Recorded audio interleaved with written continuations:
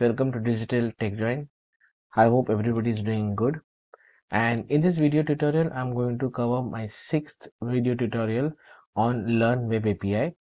So in my channel, there is already a playlist that I had created, which is Ultimate Web API Guide.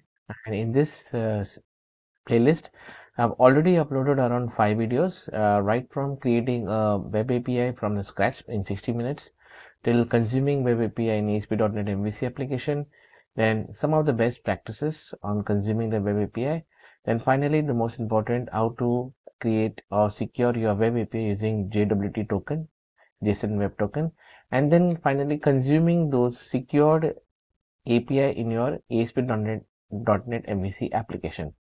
Now, what are we going to cover in the sixth video is how do you do caching, that is, how do you cache your API response for better performance. Typically, for all the GET requests, you can definitely cache those API response for your better application performance.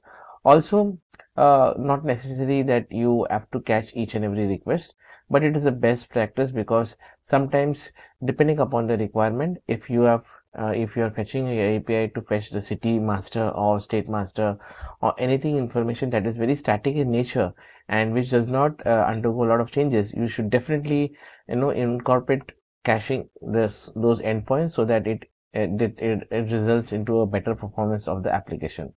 So now let's go ahead and just run our project. So this is a project that we already have created in this 5 series, and I'll just ensure that both the project, that is the demo API and the school management, is set as startup. So I'll just go to properties, and yes, it is already set up startup, and I'll just run this and show you the work that we have done in all this 5 series of video, and then we will do the caching of API response. The video should be short because it's a quick trick that we can use it. So this is my API endpoints in the Swagger. We had created a login, and then we had created token creation, and then we used to pass the token in all this API response for authenticating the user. And this was the front end where I click on the login. I had created a login page in my last series, and then I'm just logging in. Now once I log in, I get a token, and then when I click on the students, I get the entire list of students over here, and with additional feature of editing, adding and deleting the record. Now I've increased the number of records over here, and I'll be going ahead and increasing later more records to this database, so that in my next video I can also show you how to implement paging in API and then add paging in your front end as well.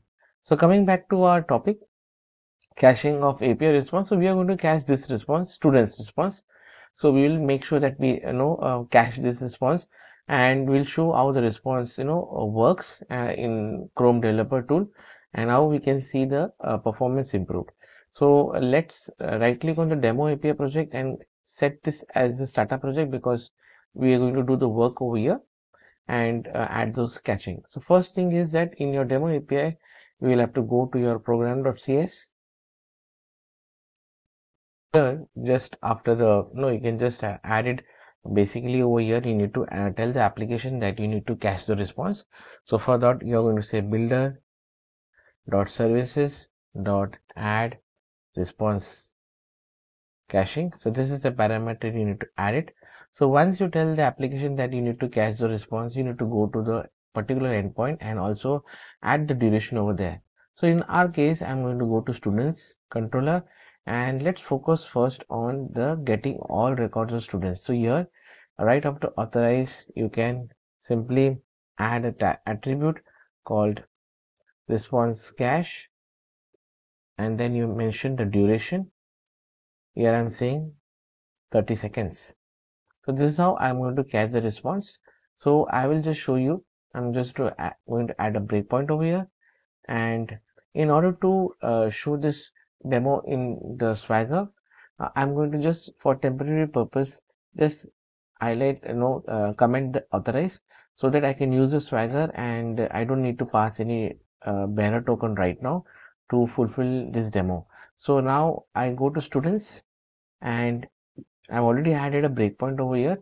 So now this cache will be this in the, set up in the cache database for 30 seconds, and after 30 seconds a new request will be hit. So we can see that. So right now this is my first hit to the fetching all the students. So I'm going to say try out, and I'm going to say execute, and here you can say the breakpoint is it has come to the breakpoint, and I'm going to just press F7 and display all the record over here. Now if I click on execute again, it will not go to the breakpoint because it is fetching from the cache response. So this will happen till 30 seconds. So now I'm just going to pause for no more than 30 seconds, and once I click on the execute again after 30 seconds, you will notice that it is again will again go to this breakpoint and fetch the records. We'll see that in action right away. Okay, so now I'm going to click on execute again, and here you can see this time it is getting the fresh record from the database. So this is as simple as that. Now what I'm going to do is that show that in the Chrome developer tool how these things work. So I'm going to click on Control Shift I. This is the developer tool, or you can also click on the browser over here. Right over here you can see there is settings, or just one sec, this is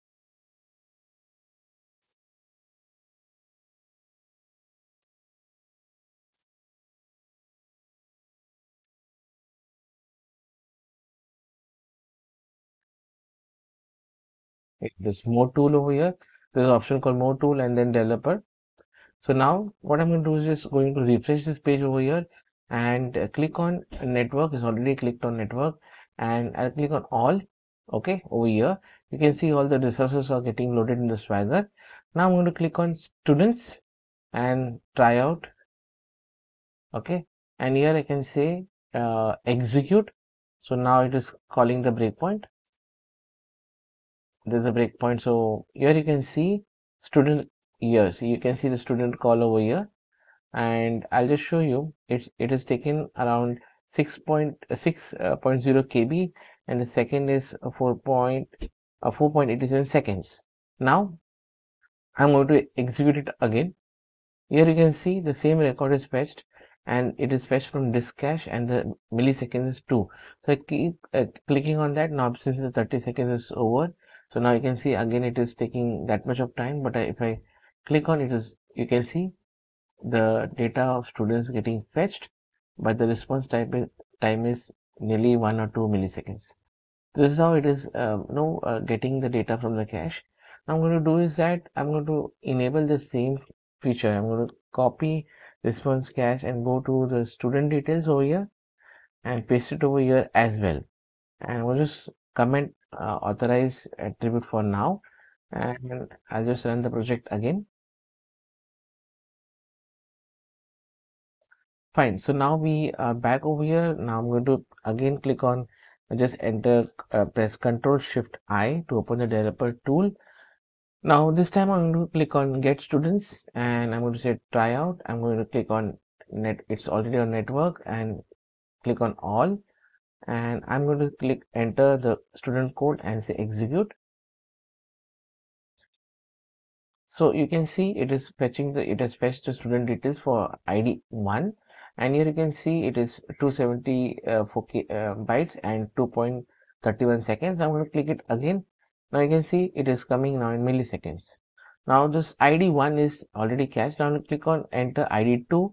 It will take 90 milliseconds, but if I click on enter again ID 1 and execute, it will still come out in milliseconds. So it is caching based on the response ID as well. So you can see the on the right hand side how it is taking time based on the ID. Now again click on 1 or 2. It has already cached those records, so it is showing in milliseconds. So this is how you can improve the performance of the application. Now what we see over here is that if I have lots of endpoints, I need to keep repeating response.cache and duration 30 seconds over here. What if I have lots of endpoints? I need to add a standard rule to all the get endpoints saying that it should not take that it should be cached for say 30 seconds or 20 seconds. In order to do that, we can implement something called cache profile, where you can simply set this at a global level and then refer that cache name into various endpoints. So let's see how we can do that. We will go to programs, and here we have already added add response cache, and we also have something called builder.service add controller. Inside the controller we are going to add the cache profile. So we can going to say options, and I'm going to add options dot cache profile dot add, and I'm going to name it as API cache. Okay, so this is the name, and then I have to set the duration. So I'm going to say comma new cache profile. Okay, so new cache profile, and I'm going to set the duration inside that. So this will be my duration will be 30 seconds.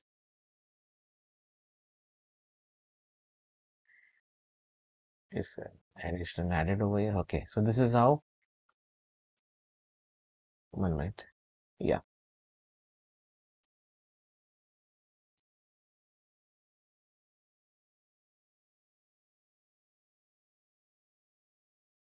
I'm just going to use this cache object over here so that my code can be shorter.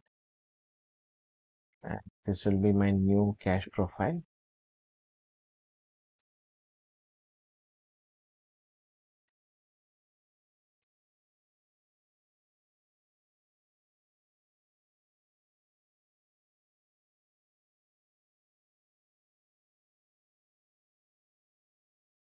Okay. This is how you need to add the setup. So builder.service add controller. Inside add controller options, and then options.cache profile, add cache profile. This is my profile name, API cache, and then comma, and then new cache profile. And then inside that I set the duration of 30 seconds. So once I do this, you just need to copy this API cache name and go to your endpoints, and instead of cache response.cache duration, here I'm simply going to say cache profile name, and I'm going to paste this name over here, API cache. So now I can copy this and paste wherever I want this to duration to be applied, so that whenever there is a change, for instance, I need to change the duration from 30 to 1 minute, or from 30 to 20 seconds or 15 seconds, I can do that right over here instead of making the changes in all the endpoints. So let us see, once we add this, let's go to our, just run the project, and then again we'll see caching in action for all the endpoints. Control Shift I. Okay, and then I'm going to say get student and execute. So you can see it's 1 minute. Just there's a breakpoint over here. I'm just going to remove this now. Okay, now you can see. So the student got executed, the data got executed. Now I can click on again. So yes, it is now at 8 milliseconds, 2 milliseconds. Similarly, if I go to get students and I just say try out and enter 1, you can see get student details is fetched with 256 milliseconds. But I enter again and execute. Now it's 4 milliseconds. Similarly, 2 for student ID, it will fetch the record, but you can see the differences over here. Again, if I click on ID2, you can see the differences over here. So the cache profile is working for both the endpoints, and you can see that how the API is data is cached, and you can see the performance improvement over here. So whenever you have any read-only data which does not change frequently, then definitely you need to do the API caching using this method. Now what we're going to do is that we can also, so this was API caching, but what if I need to also add the caching in my ASP.NET MVC project? You can definitely do that. You need to add the same level of duration over there as well, and you can also cache the front end application as well. So you can cache, basically you can use two mechanisms in your front end MVC application. You can definitely create a object.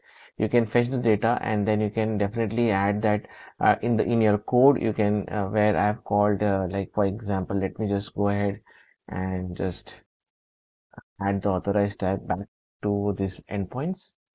and let me go to right click the solution and let me start up both the project. And now let me go to school management and controller, go to students. Here you can see my index method over here. I'm going to click a breakpoint over here. Now what if I want to also cache the browser response for 30 seconds over here?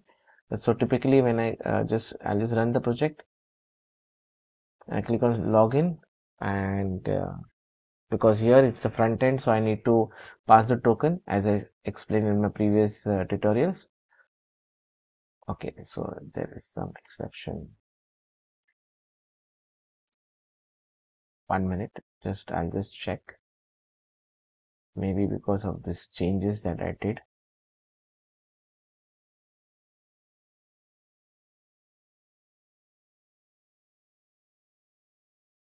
Let's rebuild this project again and start it. It should work.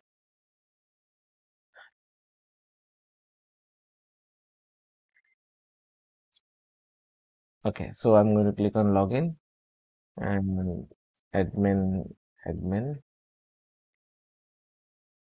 and click on student, and here you can see the data is getting fetched.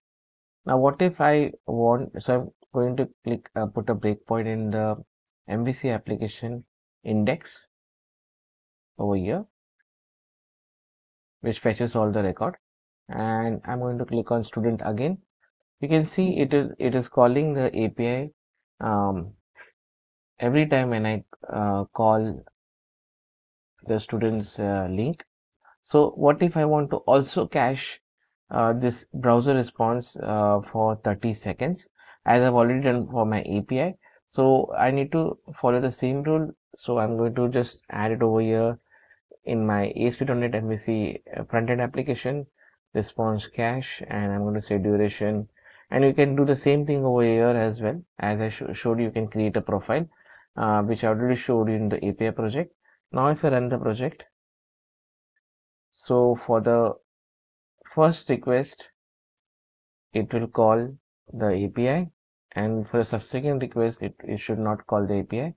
So here you can see I'm going to call it is actually calling the API response, but now when I click on now you can see it is not even calling the API, and it is actually fetching this data as well from the cache. So here in this case you can see the API data is cached for 30 seconds, as well as the front end client is also now requesting for the API, okay, within the only after the threshold of the cache duration that I specified. Now we'll wait for 30 seconds, and then when we click on again, we should be able to fetch the record again. Here you can see again after 30 seconds the data was called, and I'm actually getting the data fresh from the database. So you need to be very careful when you are only working with API and API as well as a client tool. Then you need to handle this caching at both the ends. And you need to also specify the timing accordingly. So if you want that both API as well as your client tool has a 30 seconds of threshold, you can set as 30 seconds, and so that you can manage those accordingly.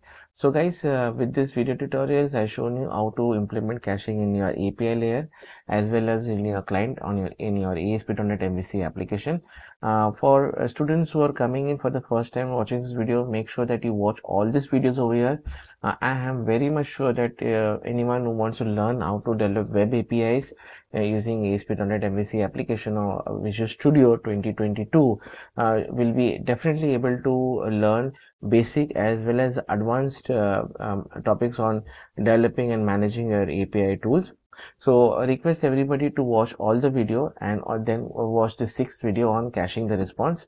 Now in my 7th video, I am going to show you how to implement paging in API and also implement that in your front-end application. So guys, stay tuned.